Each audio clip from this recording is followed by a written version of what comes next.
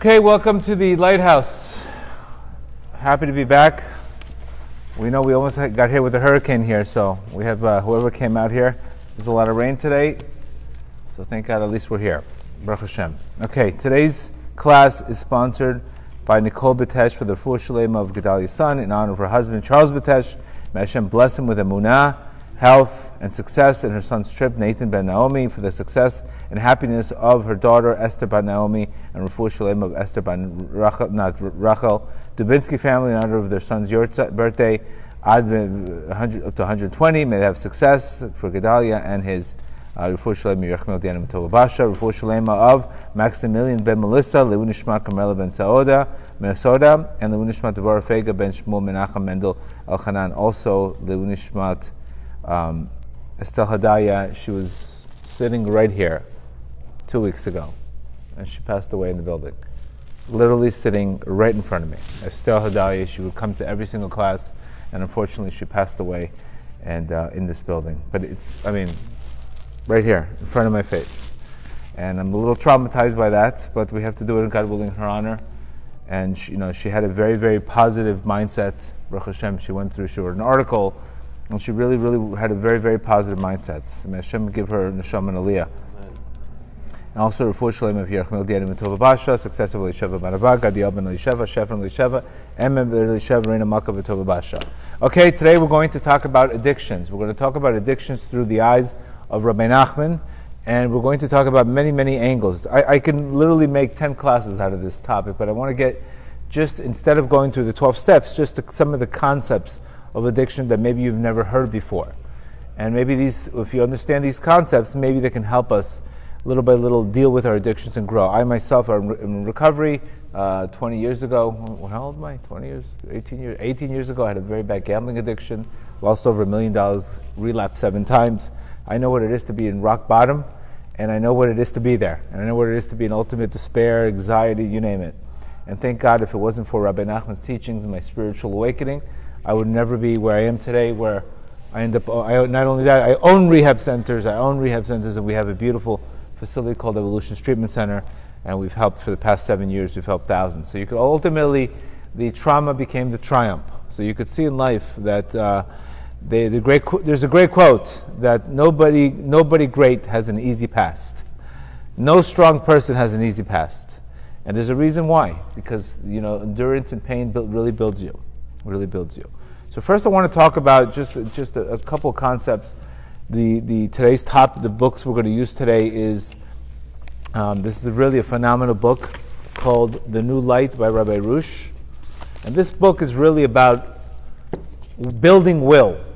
A lot of times today people know what to do, but they don't have the will to do it. People know what to do. They know they need to exercise, they know they need to get clean, but there's a will that's missing. And this book is all about building will. And this is what Reb Nachman says: the main thing I want is will. And imagine if an addict, a person in recovery, just channeled his will towards recovery instead of towards addiction. Where would he be today? The will is there. It's just it's mischanneled. And ultimately, somebody in recovery, they have to literally spend the same time, the same amount of effort that they did to get clean that they did to use. So it's not like that person doesn't have the will, doesn't have the desire. They have it. It's just it needs to be channeled in the right way. Very, very important concept. So obviously we've gone through a tremendous year. We've gone through this year, last year, tremendous tragedies after Corona, and just a tremendous amount of obstacles and pain that we've gone through. And you would be abnormal not to want to escape. I would say that. If a person doesn't want to escape, he would be abnormal. It's a tendency in life to want to escape.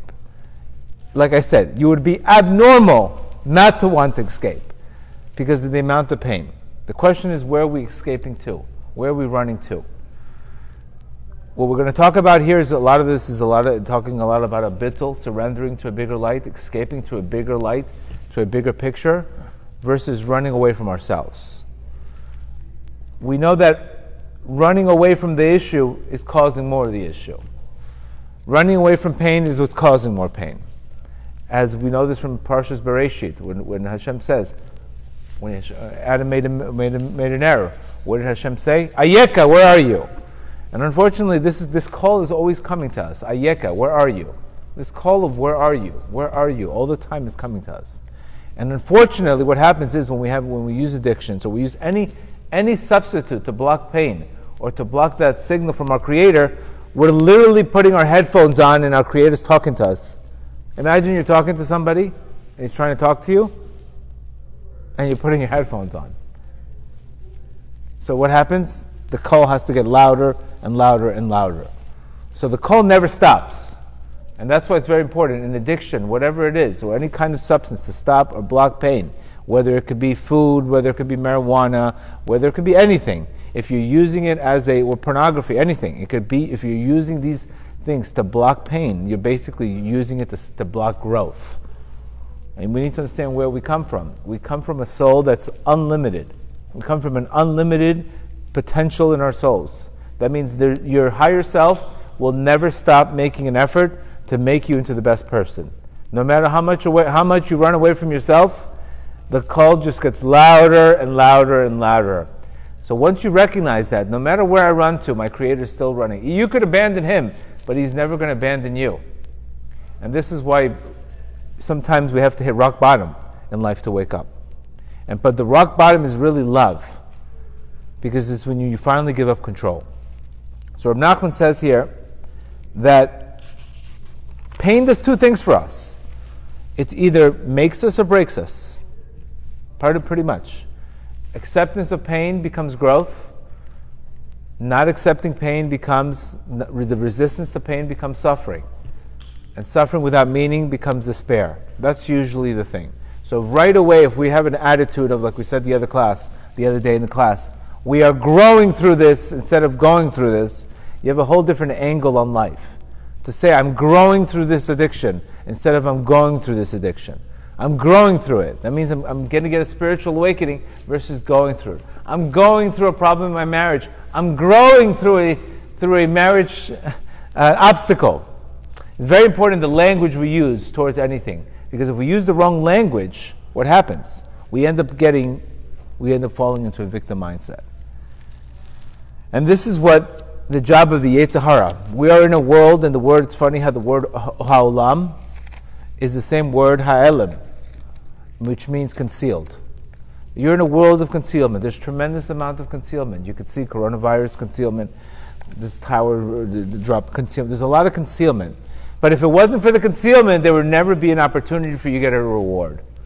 Ultimately, you need to have the concealment, because without concealment, there's no reward. If you would have a soccer game with no goalie, there would be no reward.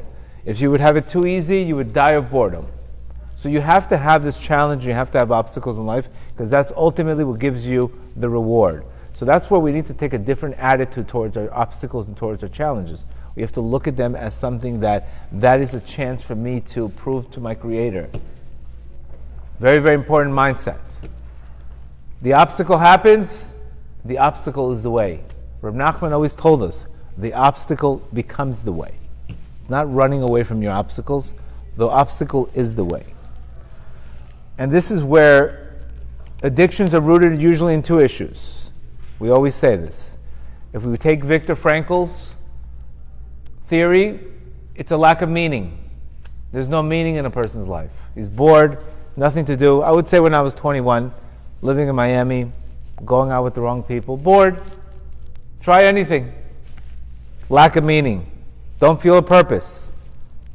So that could be, a person could be tendency to fall into an addiction because of a lack of meaning. Something that became a little, as our sages say, first it became a little spider web in your life, and then it became the rope that's pulling you. Or the second term would be trauma, the breaking of the vessels. How is your relationship to failure today? Your relationship to failure, does failure make you or does failure break you? Very, very important. How is your relationship?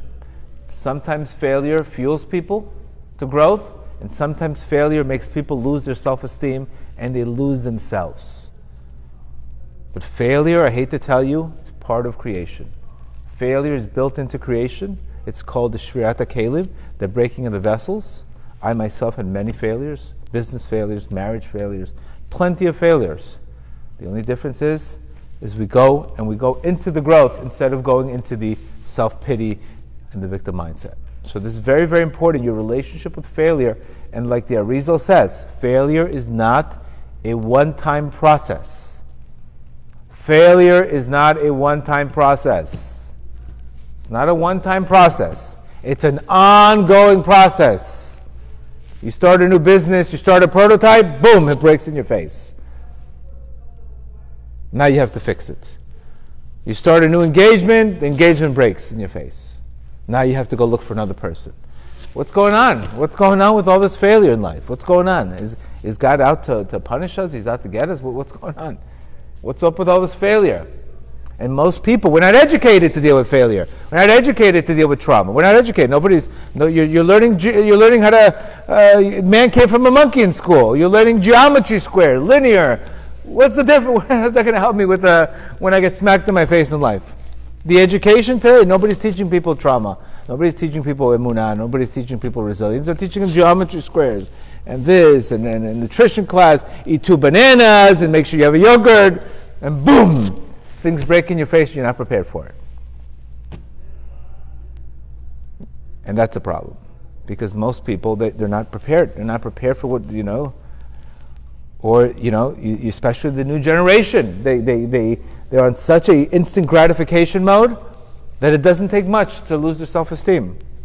They post the wrong picture on Instagram and failure. You only got half of the likes you got before. He's depressed. So you have to have a different definition to failure in your life. You have to look at failure completely different. If you want to thrive today, trauma, you have to look at it completely different, because it's going to happen to you. It's just a matter of time. One area of your life. It could be in business. It could be in relationships. It's going to happen. My son relapsed on cancer the second time. Where are you going to run to? Where do we run to today? Where do we run to? Only run to your Creator. It's the only place to run to. Any other attempt today to run anywhere but your Creator, you're just causing more of an issue today. All of these issues are forcing us to run to our Creator. And this is very, very important. Your relationship with your Creator. How He created. When He introduced Himself, Hashem says, I'm the one who took you out of Egypt. I'm the one who took you out of Egypt. I have your keys. I have Yeshua, and I'm the one that took you out of Egypt. He didn't say, I'm the creator of the world. You live your own life. I'm good. He would have said, I'm the creator of the world. But the way He introduced Himself is, I am the one who took you out of Egypt from the house of slavery. So you have a tendency now to recognize your Creator wants some kind of a relationship with you. He just doesn't want a creation. I can create somebody, you do your thing, I do my thing. But He wants to constantly have a relationship with me. So you're going to see, when a person's in recovery and your person's in addiction, believe me, that person is forced to have a relationship with his Creator, whether he likes it or not. So ultimately, that's the greatest thing possible. Because the ultimate, according to the Arizal, the whole purpose of creation is to build an intimacy with God and to get closer to God. Forget about the addiction. If it's getting you to closer to God and having you a daily where you're dependent on Him, ultimately that's such a higher level than a person who's okay, he doesn't have a relationship with God, he doesn't have anything. Ultimately, you're a much more higher person. A person should never say, my trauma broke me, I'm less of a person, I'm less of a self-esteem, my less self-esteem is shot because of trauma. Very wrong approach. And this is a very, very important lesson for us to have today, because unfortunately you see today that when people hurt you, just because other people hurt you doesn't mean you have to hurt yourself. And this is very rooted today, you see this. Broken relationships, abuse. Just because other people hurt you does not mean you have to hurt yourself. I can crash my car. Somebody can crash into my car. What am I going to do? Take my car now, crash it into the wall? It's practically what I'm doing. I have to fix the car. But just because other people hurt you does not mean you have to hurt yourself. And this is when you start recognizing, when you see that, you start recognizing life is happening for you. And we fall away from Mochem Kadnut. So understanding the two purposes, Reb Nachman says in lesson 268, about the meaning aspect. This is where Viktor Frankl says when you find meaning in something, suffering goes away. But when there's no meaning, there's suffering. Meaning is a big component in your life. You don't have a means to live, what are we here for? And Reb Nachman says this before Viktor Frankl said this. Viktor Frankl said this in the 40s. Reb Nachman said this 250 years ago. And he says, if a person does not focus on his goal, why he's alive, seeking some kind of meaning, then why is he alive? What is he alive? What are you here in this world? What are you here? To get vaccine shots all day long, to run away from COVID? What are you here in this world for? I mean, what's the purpose of your creation? What is your means? What do you wake up to? What is your goal? Where are you thriving? Where are you running to? What are you trying to do? Today, most people today are not creating. They're reacting to life. That's not the purpose of creation. Purpose of creation, you're supposed to be a co-creator, not a reactor to life. And it's funny, creation and reaction have the same exact words. Same letters. Either you're reacting to life or you're creating life. Same exact words, both words. Now the soul yearns to do the will of the Creator, and when he sees that a person does not want to do God's will, heaven forbid, she yearns to return back to her source. So let's say a person born and that person all day long he's into himself, and he has no spirituality, has no growth, nothing, no, he's not giving, into himself, etc., etc. Then his soul is sick. It's dehydrated. Because it's not getting anything. You remember what we spoke about before. How are you really happy? How do you feed your soul? Growing and giving. Growing and giving are the two forms of feeding your soul. That is oxygen for you. When you grow, it's oxygen for you. When you give, it's oxygen for you. But when you're into yourself and you don't grow and you don't give, and let's say we create the story and we live our lives like that, then what happens, we're depleted. We're soul deprived. We're empty. Then what happens, this is the root of sickness, Reb Nachman. Because the soul says, what am I doing in this guy's body? Free me, I want to go back to my Creator. The soul wants to go back to my Creator. So the soul starts to separate from the body. And that's where sicknesses begin. The separation from the body is a sickness. Once the person gets sick, then he starts reflecting on this world. So ultimately, what do you need? You need the bitterness to make you better. That's why medicine is always bitter. Medicine's not sweet. Because the bitterness, when you start taking medicine, when you suffer a little bit in life, then your soul says, look, maybe he is going to have some kind of purpose in this world. Maybe there's something that he's looking into. Maybe he's contemplating. We know pain wakes us up. Then the person returns to him because the bitterness, basically bitterness sweetens the soul. Bitterness and suffering and pain are oxygen to the soul because it's a cleansing. Pain, suffering is a cleansing. This is why we always want to take the first deal in heaven.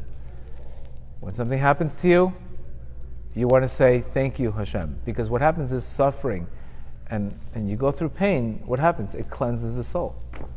It humbles you. It humbles you. It makes you check perspective. Makes you become a different person. Ultimately, that gives you the ability to look outwards and look at life. That is the meaning of meaning. It's not just about my body. It's not just about looking good. It's not just about feeling good. It's about doing good and growing. But if we don't have that portion, if we don't have purpose, of course you're going to fall into an addiction. You're going to fall into an empty world, and it's just a matter of time when you pick up one thing, you pick up another thing, and next thing you know, you fall into a very, very deep addiction because of no meaning. And ultimately, because you're fighting so much to get back into fighting this addiction, that will eventually get you back to the real you. So you can see it's a gift. You go from no meaning to back to meaning. And the second root, like Reb Nachman says, is trauma. Is trauma. How we deal with trauma, how we deal with the breaking of the vessels. I heard a beautiful video the other day from, I believe it's Charlene, I forgot her name, but she created a wig company. I forgot her name. But basically, she had a very traumatic situation. Her daughter almost died in her arms. And she wrote now she influences a lot of people. She ended up becoming modest. She covered her hair. She came up with a wing light. Beautiful, Charlene Amanoff, I believe. Beautiful story. And she was her post-traumatic stress was the water. She couldn't see water. Every time she would look at water, try to take a shower with the babies, she would almost throw up. But if she looks at that water didn't drown her. It was traumatic, but because of that water, because of that post-traumatic stress, she's able to change lives of thousands of people today. So really, it's post-traumatic growth. That same water now helps people today. Because of that post-traumatic stress, because of that pain, now becomes a fuel for growth. And this is why he always gave that mashal in life. Yes, chandeliers are going to break in your life. They're going to break. But the difference is, you're always supposed to build a bigger chandelier. Always put a bigger chandelier. Never make a smaller. The purpose of something breaking is not to go smaller and lose your self-esteem and hide away from yourself. It's to go bigger. Because ultimately, failure gives you a new perspective. It's not to run away from it, it's to approach it. It's to approach it. When you fail, now you have to think bigger. Now you have to think bigger. Because ultimately, failure gives you experience, gives you knowledge. It's a lesson. That's if we handle it correctly. If we don't handle it correctly, then we make it about us, then we fall into a major, God forbid, self-esteem issues, depression, and then we blame other people. That's what we don't want. That's not what you're here for in this world. So like we said before many times, fail fast, fail often, get the lesson and move on. That is the story of your life. Then you won't run away. Your post-traumatic stress will be your past-traumatic growth.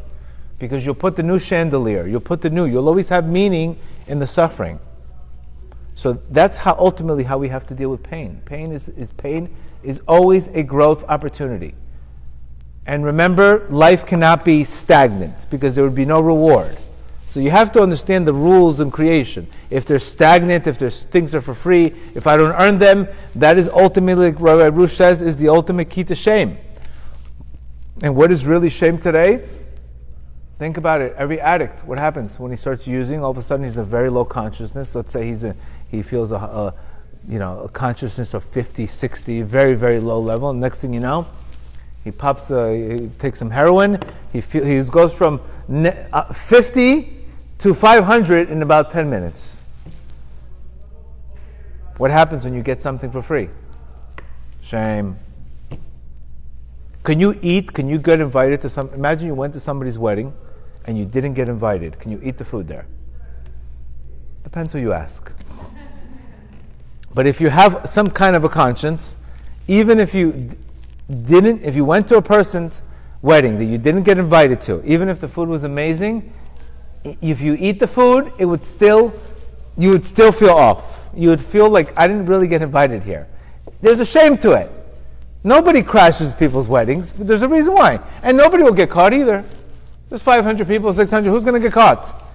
But that's the root of all addictions. Getting free light without earning it. So what happens is, what do you think comes down afterwards? Shame. Comes shame. Because I went through an altered experience, and next thing you know, I didn't earn it. So if I don't earn it, it's going to lead me to shame. So this is where the lesson in life is. Start loving the struggle. Because the struggle is what creates the vessel, so when you do get the light, you do earn it. Same thing, why do you think there's such a problem today with pornography? Very simple. 10 minutes, no effort, all of a sudden this person goes on 200% dopamine. He didn't do nothing. What did he do? Maybe he broke his thumb. What did he do? He burned 3 calories on the phone. And next thing you know, he got into a very high experience. He didn't earn it. It comes down. Shame. And that is the root of why you don't want things for free. The Gemara says, a person who lives does not want things for free. Because ultimately in life, if you don't earn it, it will lead you to shame. So any kind of experience that I take that is getting me to a higher level of consciousness without earning it, easy come, easy go. And the go is usually going to be, not only are you going to crash from shame, but you're going to have despair, and you're going to further lose your self-esteem. So that's why the importance of loving the struggle, approaching life versus running away from life. Yes, it's going to hurt. Nobody's saying it's not going to hurt in life. Yes, you have to deal with those situations that are horrific, that are very uncomfortable. But ultimately, it's going to stay with you. It's going to lead you to growth. Instead of escaping that situation, which leads you to shame, shame, and shame, and shame, and shame. So that's very, very important to understand, that anytime you get something without using it, it will lead you to shame. So what you should want is not want it anymore. I don't want things for free. I want to work for it. And there's no greater feeling in the world than when you start building your self-esteem by doing what's right over doing what's easy. That means we can't build our self-esteem by talking to therapists all day long. You need action. The therapist can identify the issue, but now you need to show some area in your life where you have to show self-control. Because otherwise, you're not matching. Unfortunately, too many people. They spend way too much time in therapy, but no action. Okay, now it's time for action. This is why our sages said, why are you crying out to me? Move. There's a time not to cry out anymore. There's a time to stop praying. And there's a time to show that you trust God. People sometimes are addicted to their prayers, but they're just using them. No, you have to move. You have to move also. You have to take the risk. You have to show your Creator that you trust. That's ultimately how you build self-esteem.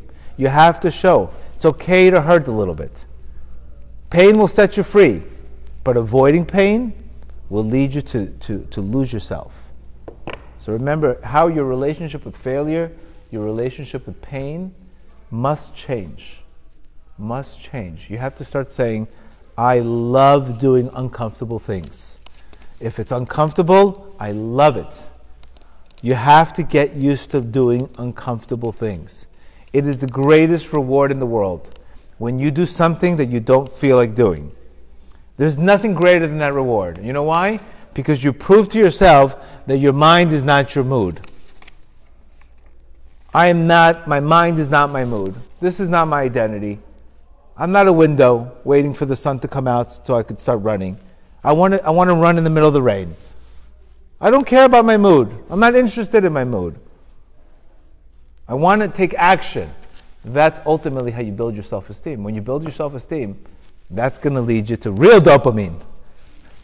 What kind of dopamine you think a person gets when he all of a sudden says he sees it's cold outside, it's raining, and he goes for a run anyway? You don't think that's going to give him? It's going to give him the same dopamine that he would get with any kind of drug. So you can see there's natural ways to get these dopamine, natural ways to get this, and it's called effort and breaking and doing what's right versus doing what's easy. Today we all want to be easy, easy, easy, but that's what keeps you in a slave mentality. Remember that. You have to do what's right, and you have to feel pain. Pain sets you free. Pain sets you free. Reb Nachman also spoke about the importance of how we talk to our Creator. There's a very big difference. Reb Nachman spoke about a broken heart versus, God forbid, falling into a spiritual depression. The difference between a broken heart, a broken heart is very valuable to your Creator. It's very precious because you're coming from a place of being lost.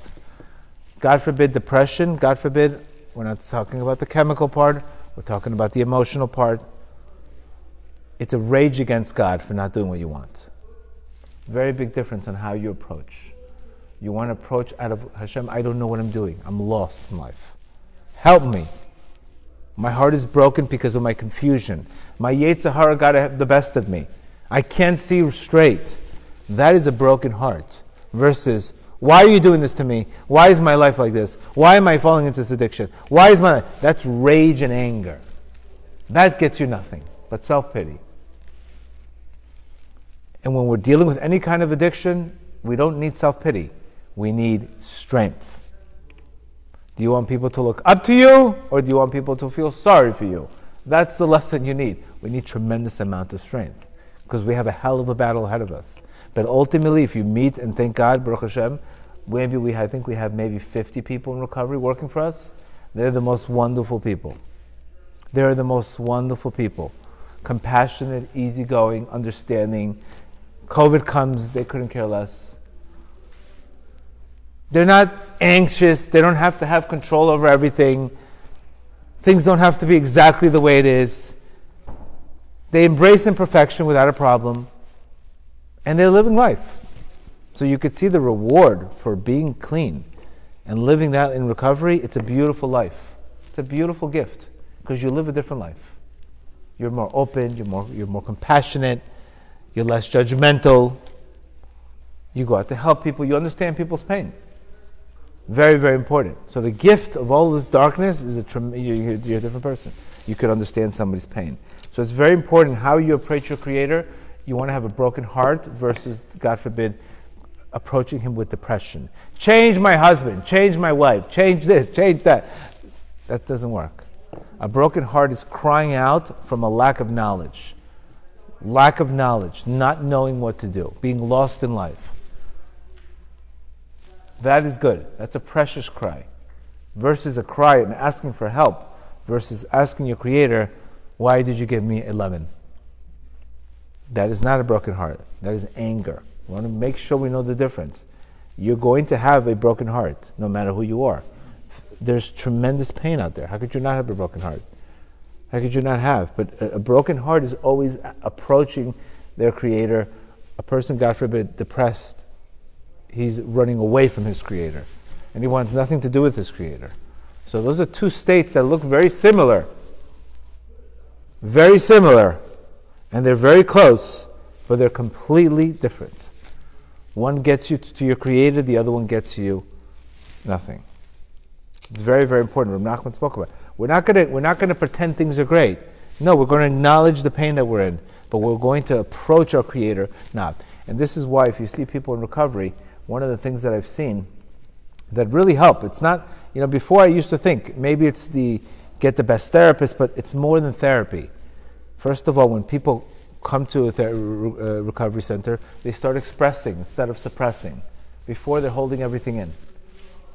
Now, when they go to, they're okay sharing. They express themselves. Right away, when you express yourself, you automatically feel better. The second thing, instead of being isolated, now they're connecting with people. So you could see, instead of suppression, they start expressing. They pour their heart out to God. The Gemara said recently, the Daf Yomi, if a person has a worry in his heart, what should he do? What should he do? He should talk it to a friend or turn it over to God. Doesn't say any word to hold it in. Nowhere does it say to hold it in. Because what happens is, as we hold things in and we accumulate and we accumulate and we accumulate, the more we accumulate, that becomes our consciousness. And then what happens is, when we stay at a very low consciousness, then what happens is other people in life just trigger exactly what we're holding. Nobody can make you angry. You're angry yourself. People just trigger you. Does that make sense? The more you hold in, the more you will be triggered by people. That's how it works. The less you feel good about yourself, the more you'll be insulted by people. You understand? What you hold inside is what people outside trigger you. This is a basic lesson from the Baal Shem Tov. What somebody does to you that bothers you is the same thing you're holding in. It's showing us. God's showing us difficult people in our lives to tell us exactly what we're holding inside. So the more we let go, the less people will bother us. This is why it's the importance of a daily accounting and a daily conversation with your Creator. Because you have to let go. You have to let go. You have to let go. Because if I don't let go, my day is all of a sudden triggered by tens of people. If I wake up in the morning, I let go, I feel great. I'm not going to go crazy if somebody cuts me off on the highway. But if that same day that I don't let go, and I'm holding resentment for somebody else, and that comment that somebody made, or my husband insulted me, or this happened to me, I'm holding so much in that, God forbid, my kid says something that I don't like, or he makes a mess in the room, the world is over. This is why people go crazy over little things. The reason why people go crazy over little things is not because of the little things. It's because they're holding so much in. And those things just trigger them off. Remember that concept. The more you let go, the less you will be affected by people's comments or situations or etc. The more you hold in, the more you're going to be tempted and triggered by people. It's a basic principle of life. You let go, nobody will bother you. You don't let go, everybody's going to bother you. We ever have days that everything bothers us? Days? There's some days that everything bothers us. Everything bothers us. And it's usually not about the situations. It's not about the situations usually. What people complain about is usually not what they're complaining about. It's over something else. But the days that we let go, those days the same situation happens. And I'm completely a different person. What's the difference? One day you let go, one day you held it in. And that's unfortunately, when we hold so much in, we become so overwhelmed. How could you not want to run away to escape? So every addict comes in with a tremendous amount of accumulated pain that they've never dealt with, processed, expressed, connected, let it in, held, and boom, boom. And their job now is to go, let it go, let it go, let it go. And this is ultimately the work, because the more we let go, remember, as we let go, we ultimately feel much better because we move into a higher consciousness. A person who lives with trust, he lets go almost everything. A person who lives with fear holds on to everything because he wants to control everything. You understand? So the way you live the world, the way you live your life, the consciousness that you live your life will depend on how you either you let things go or you hold on to things. Hold on to things. Very, very important. Person who knows marriage, and he knows marriage is a, like Reb Nachman says, it's a cycle. Highs and lows, highs and lows. Then he knows if he's on a high, it's temporary. It's not all inclusive. Marriage is not all inclusive. You don't get a free gift of a clear marriage. When you're on a high, enjoy it, be nice, everything's wonderful. You got a vacation for 4 or 5 days from heaven. But you're not there. This is not a permanent state. And then when everything looks like it's you're in the middle of Palestine. Sorry for whatever Palestine comments. I couldn't care less anyway. And when things crash in your life, what are you going to say? What the heck happened? That's a cycle. That's a cycle. Because remember, if things are too good in our life and we think we have it in the bag, then we start confusing and saying, I'm such a good husband. What a husband I am. What a husband I am. Arrogance starts coming into place. And then when you completely fall on the ground and you recognize, what do I know? Hashem, I'm helpless.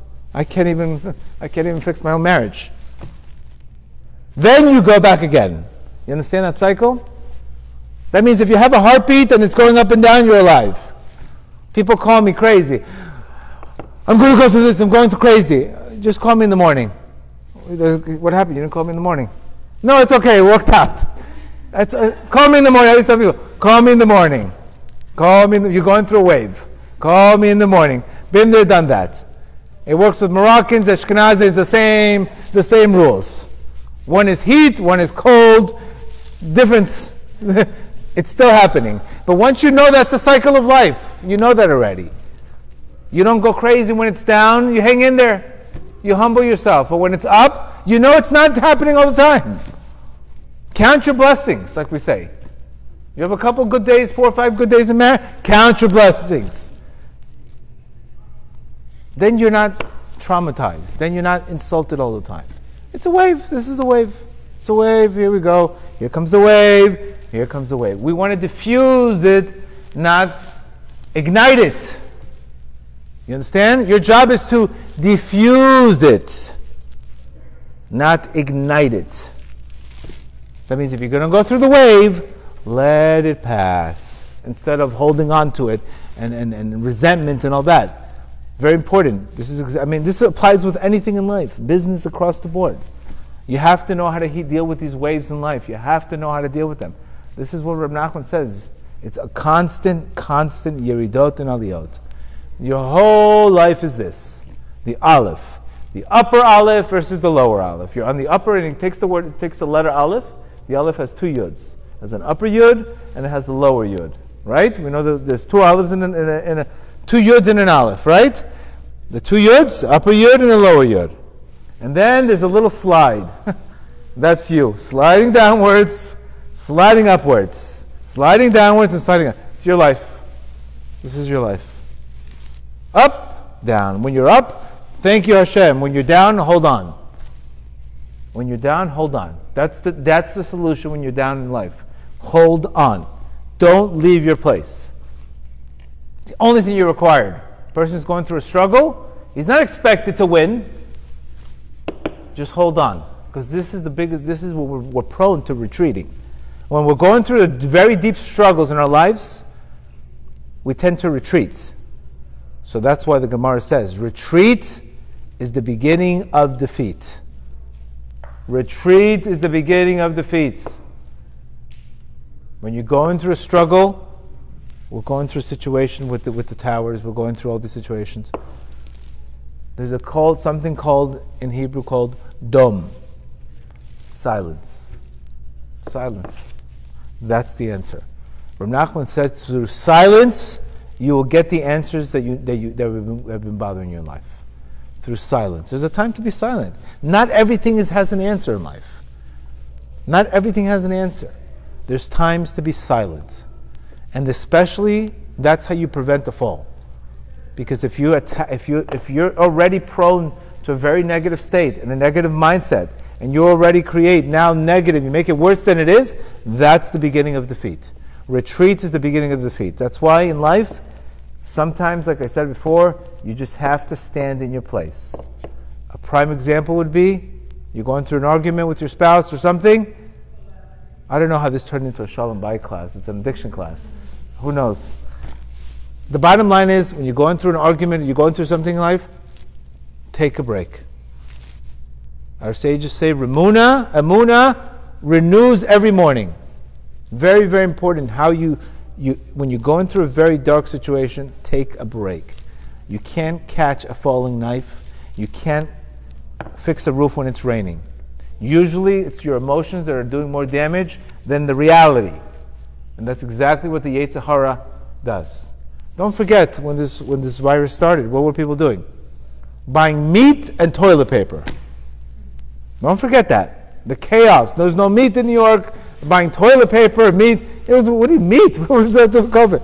The whole world's going to shut down. And you could see how people, it's in our genes.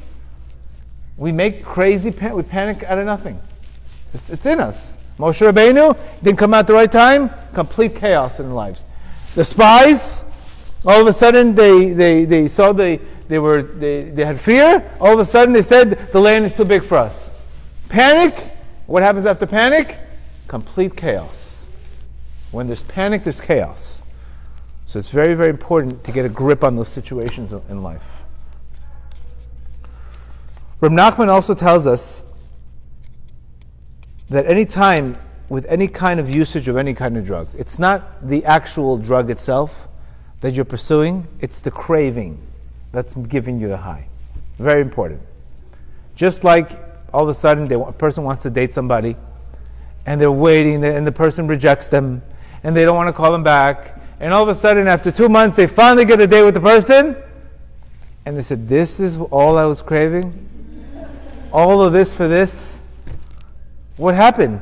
Shouldn't you be at the happiest moment at that time? You got what you wanted. No. Stolen waters are sweet, our sages say. The craving is what gives you the high, not the actual usage. So remember, anytime you start chasing, you're already lost. It's the craving. That means if I took any person, gave them the drug of choice, an unlimited supply of it, but they had no downer, they would probably say, I don't want it. Imagine that. If I gave you whatever drug of choice you wanted, unlimited, but you had no downer. No downer? What do I need it for? I don't have the craving, I don't have the rush. I never forget when I was booking my trips to Vegas, it was booking the ticket, booking the flight, what hotel, the preparations. So once I got there, this is all this craziness for this.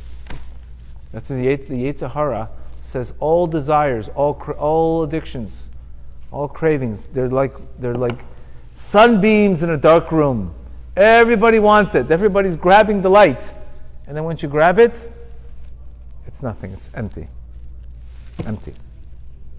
Gabriel Matzah says it's called the hungry ghost. A hungry ghost. It's never satisfied. You'll never have satisfaction from cravings.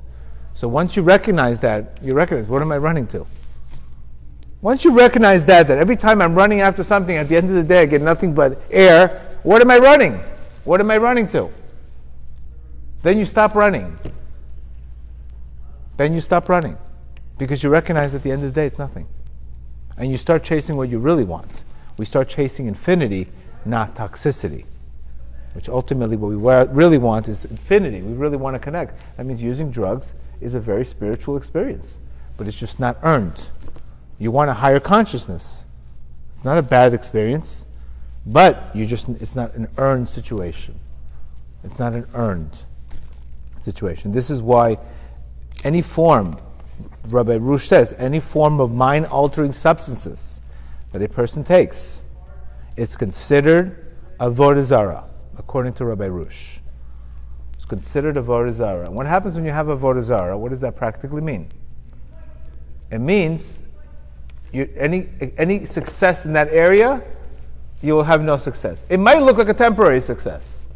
Wow, it calms me down, but now you have paranoia. Or it does this, but now you have this problem. So we're thinking, no, look, I'm good. Did you see how calm I am?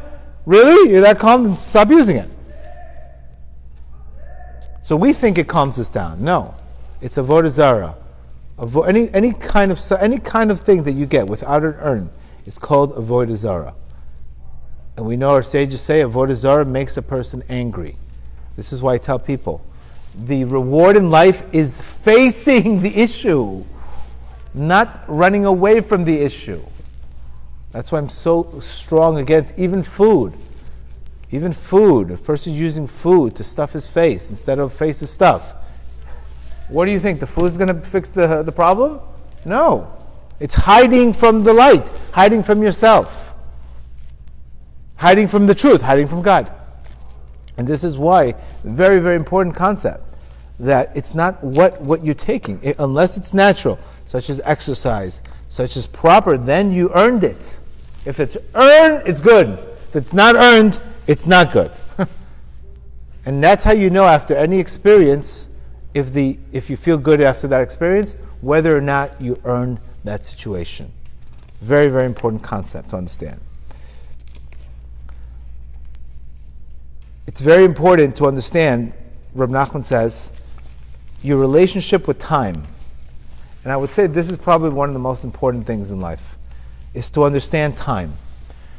Many times when people go through despair or they go through a very difficult situation, they'll accumulate all this time. What does time mean? Time, believe it or not, our sages said, it's an absence of consciousness.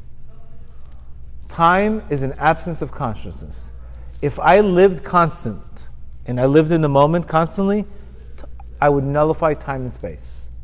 Do you understand? When you're having good days in the day, you don't even look at the time, do you? Time flies. They say, time flies when you're having fun. What do you mean time flies when you're having fun? Because time only exists in an absence of consciousness. Go on a date with somebody you don't like.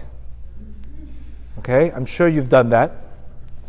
And I promise you, every minute is going to be like, when is this over? That means you're not there. Go on a date with somebody you do like. You could be with that person for 3 hours, 4 hours, and you don't even feel the time. When I start feeling time, that means I'm not aware. I'm not there. That's how you know. When we start praying and we start getting nervous, when is this over? When is this over? I'm not praying. I might be praying. I might think I'm praying, but I'm not praying. Because the way you know whether you're doing something is if time doesn't bother you. That's why anxiety is rooted in too much accumulation of time. You can't possibly have anxiety if you're present. It's not possible. Because time wouldn't exist. And time is a product of an imagination. So the more you nullify, the more you're present in life, the less time bothers you. And the more you can change your life. How do you like that one? Because the more I nullify time, the more I'm in the moment, I can create the future. In the morning, I wake up, I'm present, I have a beautiful prayer. I'm not thinking about what I'm doing later. I'm not thinking about tomorrow. I'm not thinking about yesterday. I'm creating the moment. That's the whole point. You're creating every single moment. Every moment is a brand new moment. There's no despair, there's no anxiety, all of the negative despair and all of the anxiety is all accumulation of time and not enough present. Try this example. Do something you don't like. And you'll see that when you're not doing it. Listen to somebody you don't like to. Hang out with somebody you don't like. I can't. I'm anxious. You start nervous. It's because you're not there. And this is why if you don't grow in consciousness, time becomes your biggest enemy. And this is where you see people in recovery. They come into the program. How long am I going to be here for? Done. Relapse. Guaranteed relapse. Because he's not even there. You're physically in the building, but you're already saying, when are you going home? You didn't even learn anything. And then the next day, when am I going to the other program? And this is what the people, I could be getting high. See, what the ego does is always telling us we're never in the right place. You're here, you should be there. That's the unhappiness that people have. They always feel they're missing out. I'm here, I could be making more money in this business. And once you get to that business, well, I could be buying cryptocurrency. Look, I'm losing out. Now I'm anxious about cryptocurrency going up. And then I buy cryptocurrency, oh my God, I bought it in the wrong price. And now I should be doing this. You're a yo-yo your whole life. Yo-yo, running here. At the end of the day, where'd you run to? Zero. Got nowhere. I would say it's the root of the singles crisis. Always thinking we could do better. And then when you get to it, maybe I could do better. And then maybe I could do better. This is why I got married in 35 days. 35 days. Because the Yetzer Hara will tell you can always do better. You can always do better. You can always do better. It's always the game in life. It's the chase of time. But once you're connected to the moment, time does not exist. Time does not exist. Then you don't need to use. Because the pain is coming from the accumulation of time. The anxiety of accumulation of time. But once I nullify time, time is gone. The addict's hardest thing is living one day. Progress over perfection. Nullifying time. And that only comes through consciousness. There's some people that love Shabbat. They love Shabbat. They get into Shabbat, they're another person. They're nullified into Shabbat. Another person, they get into Shabbat, when is it over? Come on, how it's so long. How long is it? How long? They're not in the Shabbat. Do you understand? Or the holidays. Oh, how I'm going to die. You're not in the holiday. Because if you're in the holiday, you would have gotten the light of the holiday. Do you understand? You would get the light of the holiday. It's the root of everything. And that's where gratitude begins in life. Gratitude is in the moment. When you appreciate, you see everything brand new. Imagine waking up in your life and seeing everything brand new in your life.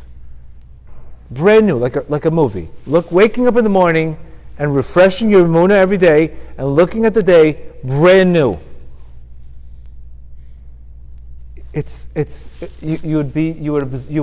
You would change everything in life. But when we wake up with so much weight and lack of time, and time becomes to be burden us, then we're always in seeking always relief of pain. And this is where we turn to substances in life. But nobody's using when they're happy because they're in the moment. That's what Reb Nachman says. The root of sadness, the root of most sadness is addiction, sadness, depression, despair, hopelessness, which is not rooted in time, which is opposite of being present.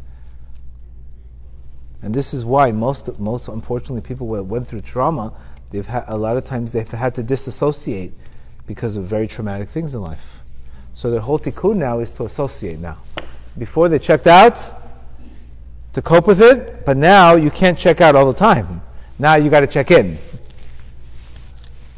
Now it's time to check in instead of checking out. Checking out is easy.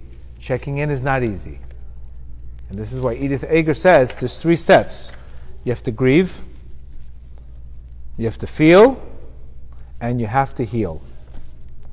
Grieve, feel, and heal. But if you look at Passover, Passover is ultimately a lesson in trauma.